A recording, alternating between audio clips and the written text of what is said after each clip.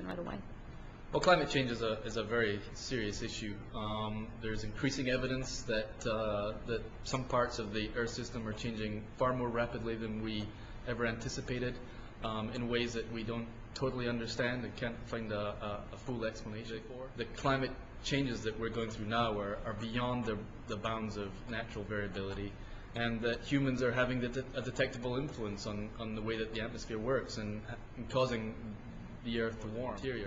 And every part of the state will see some impact from coming climate change, be it in the form of sea level rise. Our coastline, especially in the southern part of the state, is very flat and very sensitive to erosion by storms and rising sea levels. But we'll also see a change in the temperatures. We'll see a gradual warming of about anywhere between 6 and 10 degrees Fahrenheit over the coming century, which is going to change, for instance, the type of trees that grow here in the state of Maine. And for a state that's very forest product oriented, there's going to be a noticeable economic impact there. We're going to see more precipitation, but more of that precipitation is going to come as rain and not as snow. So there'll be impacts on the winter sports industry, skiing, snowmobiling, all these tourism-related industries that are such an economically important part of the state.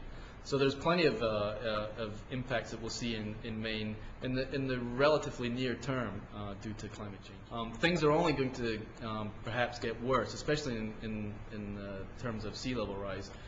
Some sea level rise projections predict a rise in ocean levels of about 3 feet by then, to convince skeptics. But you know, we're scientists, and all we can do is report the scientific observations and our interpretations as best as we can.